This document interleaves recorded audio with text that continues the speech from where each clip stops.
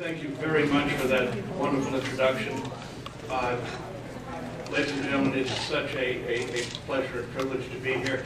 Dr. John Howland and Dr. Paul Carpentier were with me and my wife during the 2012 campaign against Question 2. We did a number of presentations throughout Worcester County and some in Middlesex County. They had a lawyer, a doctor, and a facilitator. Mary Ann was generally the facilitator, or Allison Ledoux here in Worcester. And I was the lawyer, and Dr. Carpentier or Dr. Howland with the physician. And it was a long haul, and we're not taking any credit. Credit is to God. Because if you look at the election results, and as Matt was alluding to, the polls going into the election, that's the only explanation. But we'll get into some of that. Does everyone have a good lunch? Yes. Is everyone ready for a nap? Yes. Well, today's your lucky day, because I'm going to be talking about very abstruse points of law and analyzing legislation. It'll put you right to sleep. So please take a look at the graphic on the screen. These are the pills, the capsules that are used in the state of Oregon, the state of Washington. You have to take 100 of them in order to die with dignity. And generally they're taken apart and put into a glass of water and mixed up, and you chug it down, and that's supposed to be a successful end to your endeavor. So the talk will be in three parts. The first part, a brief post-mortem on the referendum. The second part will be a brief discussion of the ballot question 2, what that would have enacted had it been voted on by the public. And the third is on House Bill 1998, which your efforts, thanks be to God, contributed to its, if not defeat, it's at least death of this session. So, there we go. Question 2 was defeated by a margin of 100,000 votes out of 3 million cast. The defeat was not due to the fact that most Massachusetts voters disagree philosophically with some form of death with dignity or assisted suicide. Question 2 was defeated because a very diverse coalition came together and worked very hard to defeat a specific law, not to defeat a principle of philosophy. So, just to give you some statistics on the what we faced going into this election in November of 2012. Polls prior to the election, in October, a poll that was taken October 2nd to 8th, yes, 65%, no, 19%. Poll in September, yes, 68%. Another September poll, Suffolk University Channel 7, yes, 64%, no, 27%. An August poll, yes, 58%, no, 24%. And depending on how you read these, we were even losing ground going into the election. The coalition was, as I say, extraordinarily diverse. The committee headed by Roseanne Bacon-Mead, the disabilities rights group, Second Thoughts, very, very important. They were just a tremendous force in putting forth the culture of life philosophy. The Massachusetts Medical Society, African American clergy such as Reverend Liz Walker, distinguished citizens who don't necessarily agree with us on other life issues, like Victoria Reggie Kennedy. Was Zeke Emanuel, Rahm Emanuel's brother, very distinguished bioethicist, all opposed to physician-assisted suicide. Rasky Berline did a great job. John Martilla, the very distinguished Democratic pollster, I had dinner with him after the election. Doesn't agree with us on much anything else. Very firm against any form of physician-assisted suicide. 51% of the voters were convinced that question 2 was bad law, even though many of these people agreed with in concept with death with dignity. Largely overlooked by the analysts was the minority vote.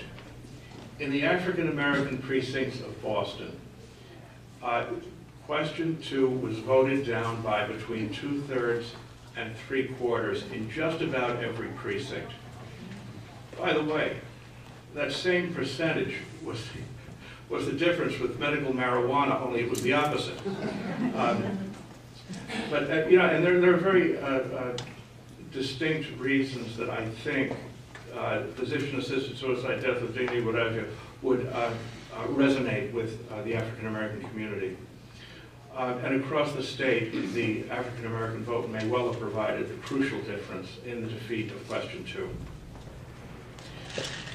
Now, it's important to remember a campaign is not the time to convince people philosophically of why they're wrong and you're right and what the underlying reasons are for your position. Campaign is the time to get votes. And really, I don't care why, during a campaign, why somebody votes for my position. I just want to win. Now, there is a time to try to change the hearts and minds of people on a philosophical level, and that time is now, before there's an election, in your churches, in the marketplace, at your places of work, in your neighborhoods. Very, very important, because the culture is increasingly becoming, as you know, secular. The culture is becoming very, for want of a better term, pro-death. So, as I said, before I get into House Bill 1998, I just would like to very briefly discuss what the framework of what the ballot question tried to do, which is in many ways replicated in House Bill 1998. A patient who has fewer than 6 months to live, according to a physician, who's a resident of Massachusetts, makes an oral request to the doctor under the ballot question. The prescription cannot be given sooner than 15 days after the oral request and sooner than 2 days after a written request. The written request must be witnessed by 2 people, one of whom can't be an heir, one of whom can't be a relative. There has to be a consultation with the physician, the treating physician, and a consultation with a consulting physician before the prescription can be given. That's the basic framework. Now, House Bill 1998 is slightly different. Again, any adult resident of Massachusetts suffering from a condition which is presumed to cause death within 6 months may request from his or her attending physician medication which would end the patient's life in a humane and dignified manner. And like the ballot question, House Bill 1998 repeats as a mantra every time ending life is mentioned. It's always followed by the words "in a humane and dignified manner." So that if this passes, under the laws of the Commonwealth, a person who's administered these drugs dies in a humane and dignified manner. and don't say no. Like the ballot question, the bill mandates that the patient be an adult, which is defined as 18 years of age or older, a resident of Massachusetts suffering from a terminal disease or condition which can reasonably be expected to cause death within 6 months, and again, requires a written request signed by 2 persons. Like the ballot question, the Act states that one of the witnesses may not be someone entitled to a share of the person's estate at the time the request is made, which means, of course, is that one of the witnesses can be entitled to a share of the estate. When I did my talk on the ballot question a couple of years ago, I had the illustrated it with a story about Uncle Charlie and his sleazy nephew Felix, and Felix's girlfriend Francesca. And Felix and Francesca could both be witnesses because Francesca wasn't an heir at law and wasn't a relative by blood marriage or adoption. Like the ballot question, the bill requires the attending physician must inform the patient of the medical diagnosis, the prognosis, the potential risks of taking the medication, and I suppose one would be you might live, the probable result of taking the medication, and feasible alternatives, including hospice care, comfort care, and pain control.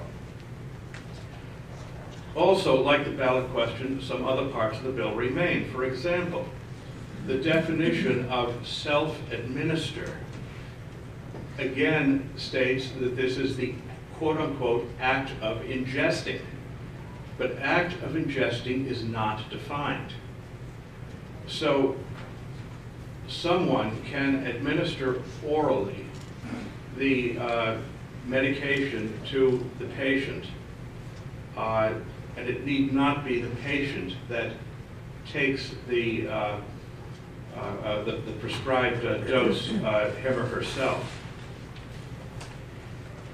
The definition of capable remains the same, namely, having the capacity to make healthcare decisions and to communicate them to healthcare providers, including communication through persons familiar with the patient's manner of communicating if those persons are available. Yeah, Grandma grunted once. That means she wants it. This is kind of dangerous ground we're treading on. Incompetent patients will most likely be able to be subject to physician-assisted suicide. Now remember, the law says you have to, the patient has to sign a written document in order to get the prescription. However, in Massachusetts, incompetent patients have the same rights as competent patients, and that was enshrined into law in the case of Patricia Brophy versus New England Sinai Hospital. Anyone remember that case? A firefighter in Easton, Massachusetts, Anne? Thank you. Firefighter in Easton, Massachusetts had a brain aneurysm. He went into a persistent vegetative state. He had a gastrostomy tube inserted into his side for feeding, and his wife, who was also his guardian, asked that it be removed. Now, he wasn't in danger of dying. He was in he would live indefinitely with as long as he was fed through the gastrostomy tube. The Supreme Judicial Court held, well, if Mr. Brophy were competent, he has the right to have this withdrawn, and because he's incompetent, he should not be denied that right. So the feeding tube was withdrawn. Food and water, nutrition and hydration were deemed to be medical treatment and not given in the ordinary course. So this was a bad decision on a number of levels. Judge Nolan, Justice Joe Nolan, was on the Supreme Judicial Court at the time, gave a classic dissent, and very hard-hitting, railed against the secular humanism, in parenthesis, modern paganism, enshrined in the decision, and ended his dissent with the words pro dolor, for shame. However, even requiring written informed consent does not prohibit an incompetent patient from availing him or herself from one of these rights. Matter of Mary Moe, a 1982 case, in spite of a law requiring written informed consent for a person to be sterilized, the Supreme Judicial Court allowed a guardian to petition the probate court to authorize sterilization of her incompetent ward. Tragic case, a young woman had been institutionalized for many years. She was 26, suffered what the decision says was a sexual incident, and her mother, who was her guardian, asked that her daughter be sterilized. Sterilization could only be done if, under the law, which is still on the books, only if the patient herself signed in writing a request that the sterilization be performed. The court said, no, you don't need that because incompetent patients are able to avail themselves of this in spite of the requirement of a writing. Okay, there are some important differences between the bill and the ballot question, and the differences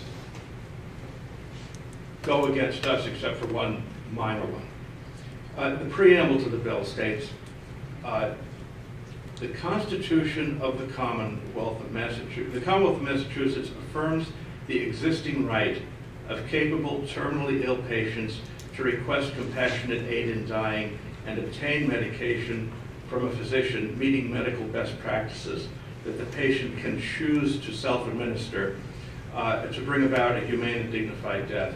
The lack of a "to" before "bring" is in the original. Bring about a humane and dignified death. So this law is recognizing a right that in fact does not exist, and it would seem to enshrine this right.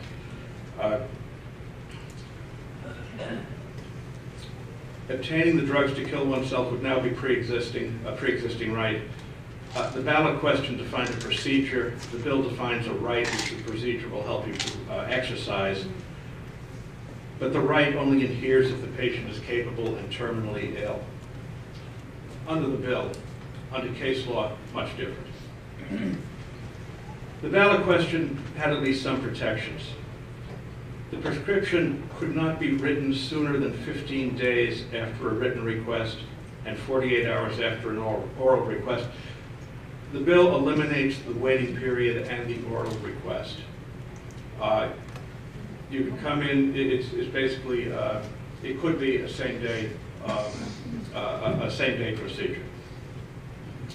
The ballot question required a consulting physician to examine the patient and his or her relevant medical records and confirm in writing the attending physician's diagnosis that the patient is suffering from a terminal disease and would verify that the patient is capable, is acting voluntarily, and has made an informed decision.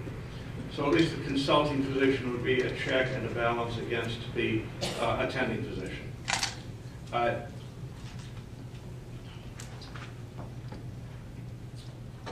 Like the ballot question under the bill,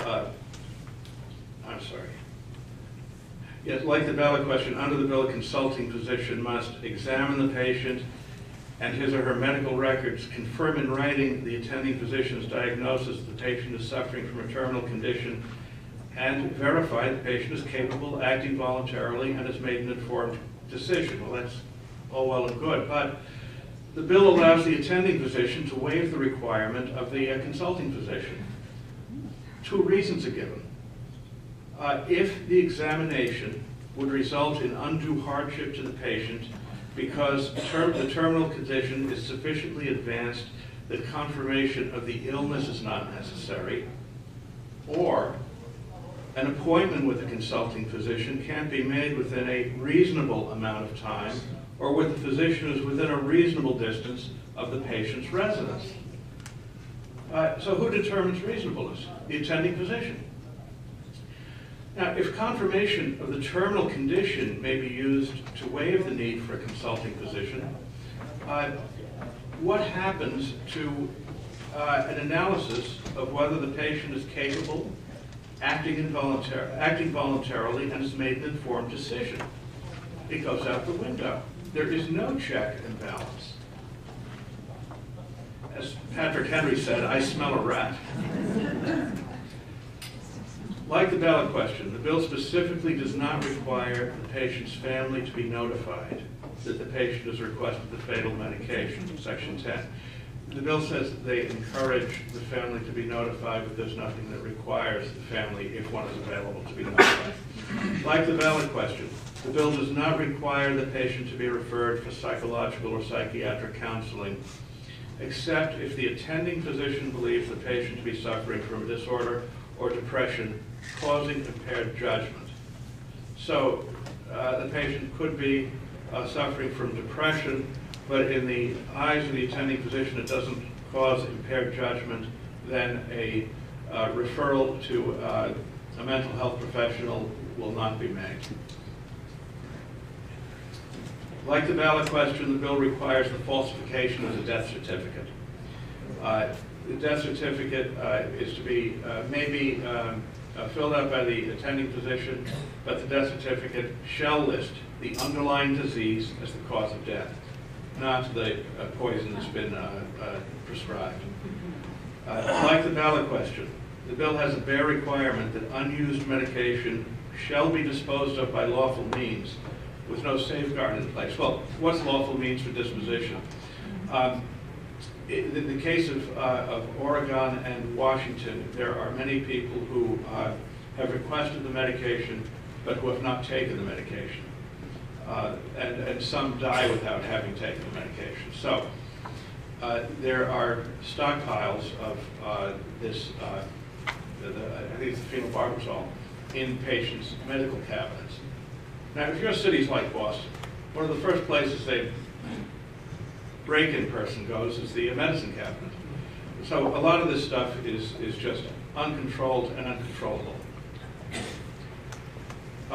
Unlike the ballot question, conscience protections for institutions such as religious healthcare facilities are weakened. Ballot question allowed a healthcare facility, a hospital, nursing home, what have you, to prohibit administration of the prescription or the drugs on their premises. The bill contains no such protection for institutions regarding doctors who prescribe aid in dying.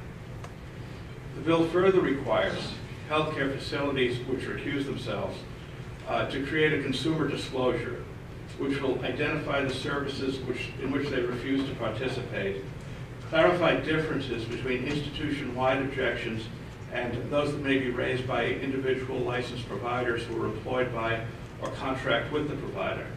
So every hospital has to give a spreadsheet, flow chart, what have you, of where the institution differs from the individual practitioner. Describe the mechanism the provider will use to provide patients a referral to another provider or provider in the provider service. This is in the bill. I didn't make up all these providers who are willing to perform the specific healthcare service, and describe the provider's policies and procedures relating to transferring patients to other providers who will implement the healthcare decision.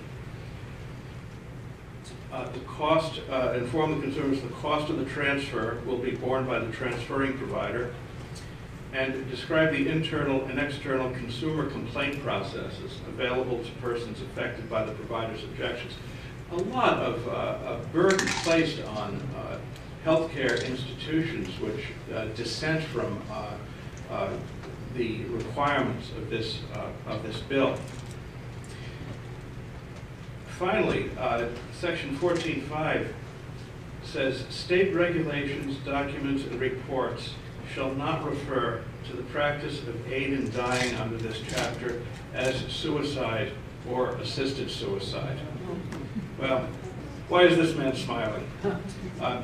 That's George Orwell.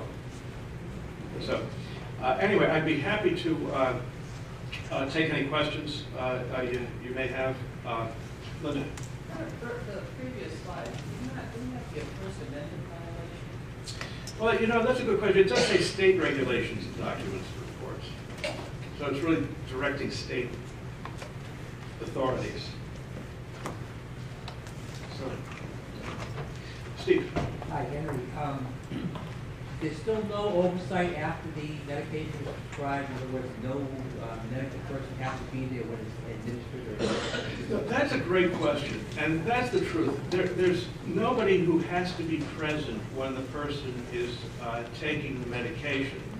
And in fact, there's no record kept of anyone who is present. So when the person takes the medication, you don't know who's with them, if anyone. And what you certainly don't know what pressure can be put on someone to take the stuff. Right. Yeah. You know, to me, that's one of the biggest issues. And I was standing outside a poll on the last time, and somebody came up to me and said, we had this sign that said this is bad law, which it was. If it didn't have all these problems, would you be in favor of this bill? I said, well, I'm opposed in philosophically, basically, but I would not be. But I got the feeling that she may have voted against it, but that if there were all kinds of safeguards, she probably philosophically was not opposed.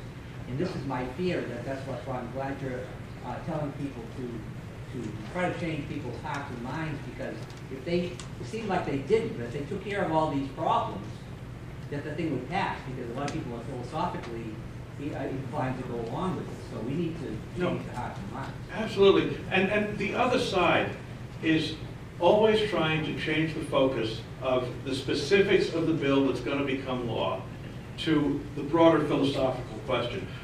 For example, when Rosie Bacon-Mead was on the Dan Ray show, she was doing a very good job, but Dan kept interrupting her, saying, okay, I understand you're against the bill, but if these, if the objections you have are,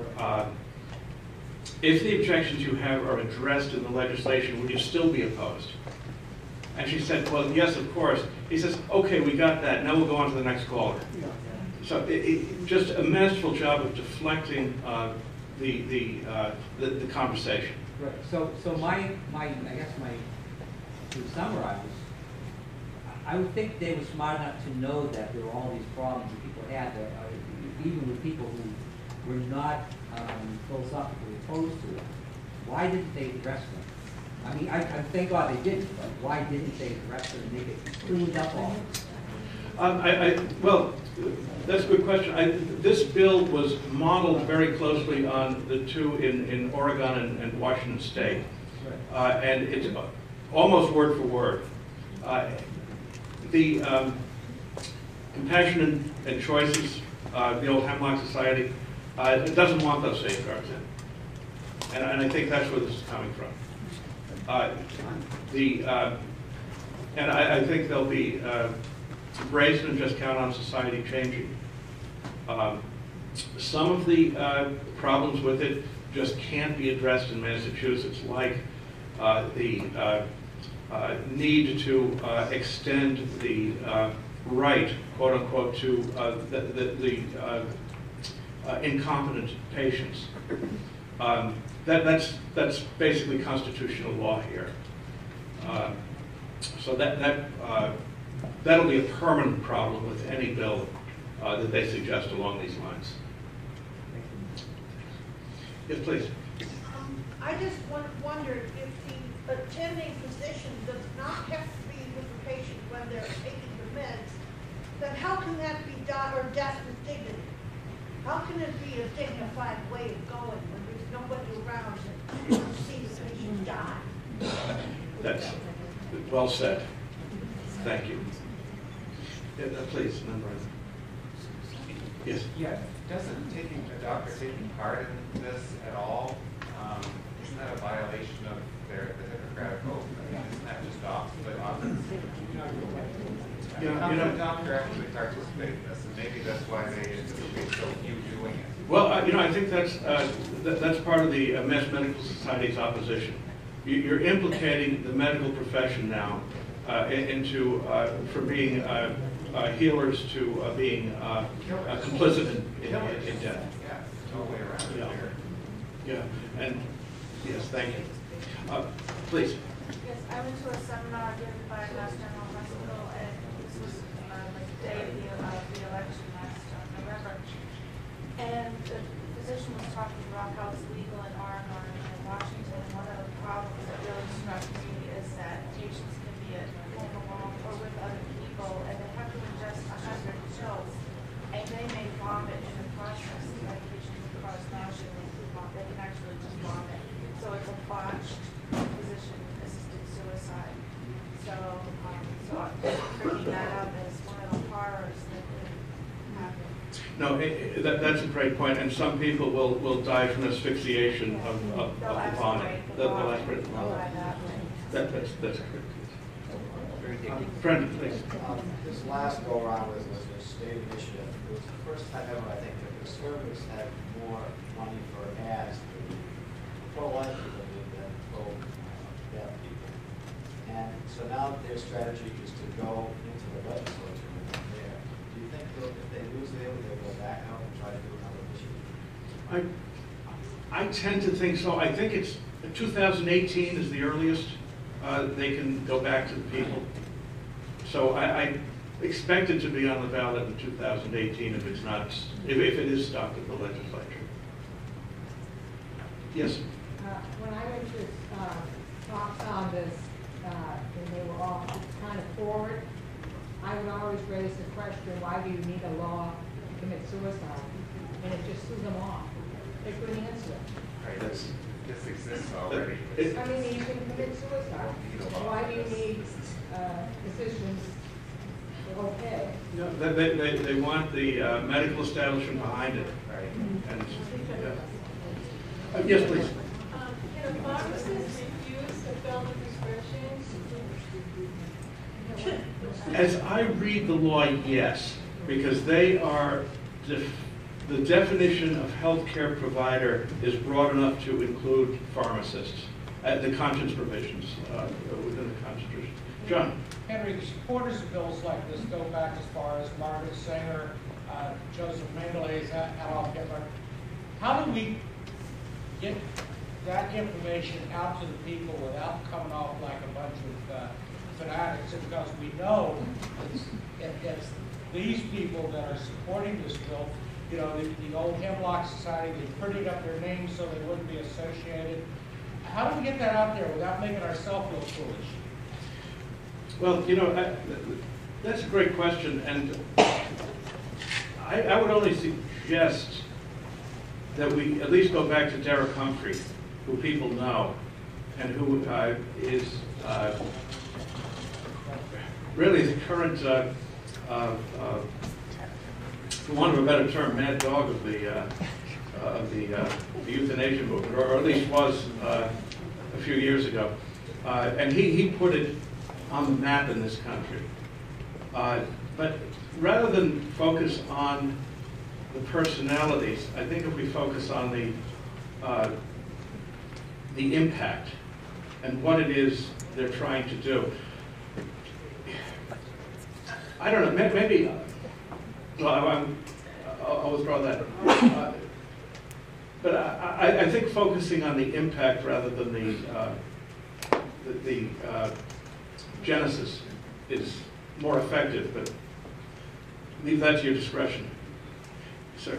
Regarding the question about the pharmacist, I thought one of your slides says that if a facility or a medical professional does not want to, or has a conscientious objection, they still have to provide a list of where the services can be obtained. Yes, I think that was the facility, healthcare facility rather than healthcare provider.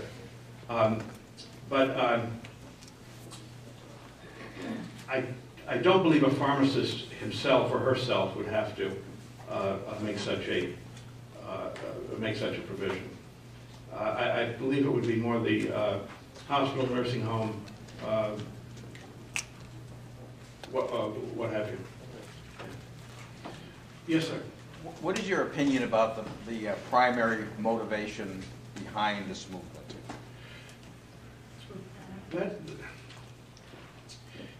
I've wondered about it myself. Is it the need to? Is it a anti-religion, anti-God, a need for control, cost-cutting measure? I'm not sure. I don't think qualified to answer the question. But what I'd like to do is just have everyone keep in mind, rather than the leadership, a lot of the folks who are for this are really motivated by a sense of the good, that they truly want to relieve suffering, and they truly believe that death is preferable to life. There's certainly an element of control, that they believe they should be able to control their own death. I think when, as you know, society is largely divorced from Christianity, and largely divorced from the idea that we're stewards of our lives, and that we owe them to God and to other people. The leadership is very, I'm not sure there's the sense of altruism on the leadership. Ann. Henry, there is something very positive about education, which I think we have to remember. When we were polling, we found that if the thing was called death with dignity, 75% of the people were in favor. The same people later in the poll, if the word physician-assisted suicide was used, it went down to 65. And if doctor prescribed suicide, it went down to 55.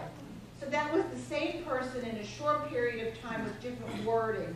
And I think that's very positive. What that says is that these people aren't lost. They're just not educated well enough. And it really is up to us to keep at it, keep at it, keep at it.